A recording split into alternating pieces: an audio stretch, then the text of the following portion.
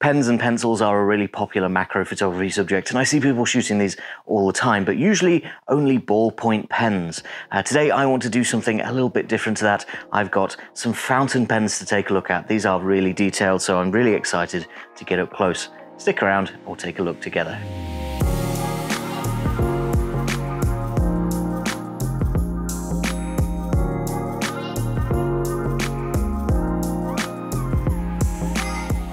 Hi guys, I'm Ben from Adaptalux and welcome back to another macro photography tutorial where today we are shooting fountain pens. Now I've got a couple of fountain pens here. I've got a white one and a darker one, so a shiny silver nib and also a slightly more detailed black metal nib.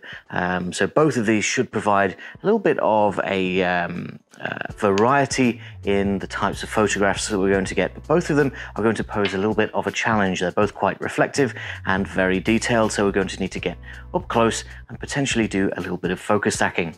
The first thing that I need to do is secure my pens somehow, so for that I'm going to be using my macro subject holder.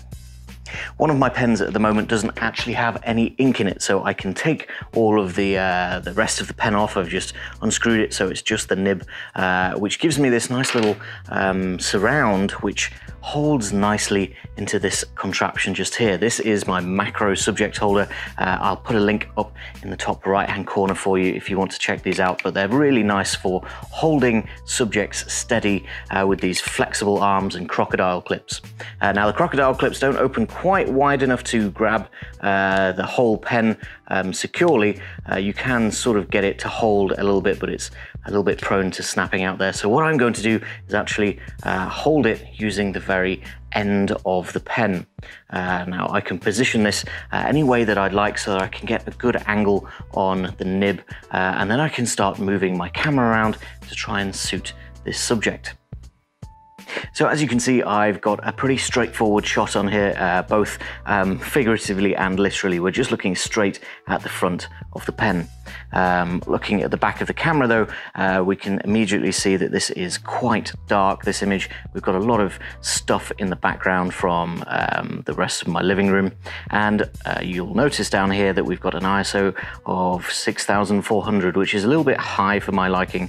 So I'm actually going to lower this all the way down until we can't see any of that background anymore, and you can double check that by looking at the histogram and making sure that most of the pixels are pure black or as close to it as you can get. Now that obviously leaves our photo really underexposed, but for this shot I'm going to add a little bit of lighting just to the pen itself, which should bring back some of that detail and interest in the nib of the pen. For those of you familiar with the channel, you know what's coming next. I'm going to be lighting my pen using the Adaptalux Studio. So I've got my Adaptalux control pod sat here on the top of a little mini tripod, and all that I need to do is plug in a lighting arm. So we have these flexible lighting arms which plug into the ports on the front of the control pod, and then we have a really controllable, directable point of light that we can move to be exactly where we need it to be, pointing at the tip of our pen. Now the control of this light is going to be really important for these pens. They're quite small, they're quite detailed, and they're reflective, so moving the light around and finding the right spot for your light to be shining on these reflective nibs is going to be really important. Now, of course, I can also do other things to my light. I can narrow the beam angle by twisting the end of the lighting arm, and I can add diffusion just by snapping on magnetic diffusers, all of which are going to change the look of the lighting falling on my pen. Now this shot, as you can see, is looking quite nice with that dark black background. I'm going to tweak it a little bit more and then capture this as a pretty straightforward basic shot of my fountain pen. Then we're going to do something a little bit more creative and a little bit more interesting with them.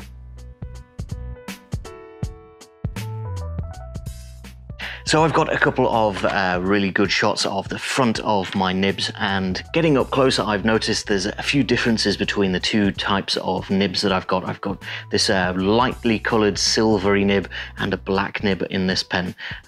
This one is brand new, I've only used it a few times, but this one I've been using for several years now, and there's little dots of ink all over it, there's lots of scratches and a lot of interesting detail when you get really close up.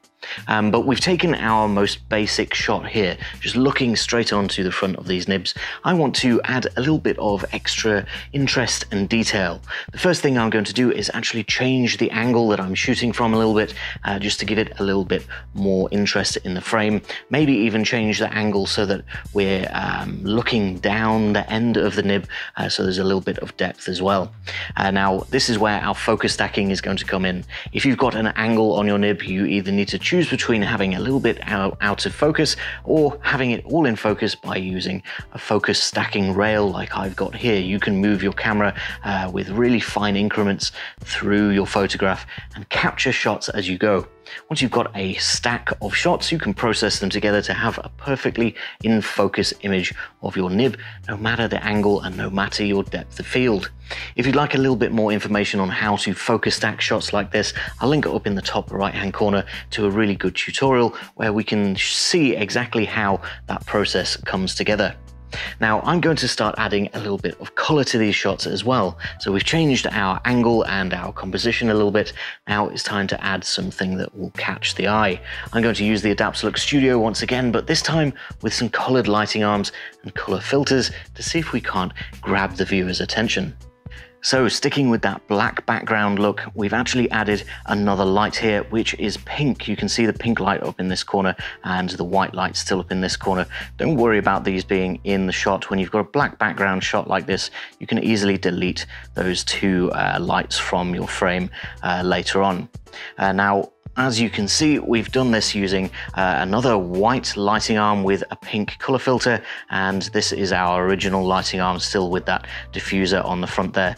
And together, those are creating two streaks down the front of my pen with a couple of reflections, one of which has a little bit of color, which I think just catches the eye a little bit more.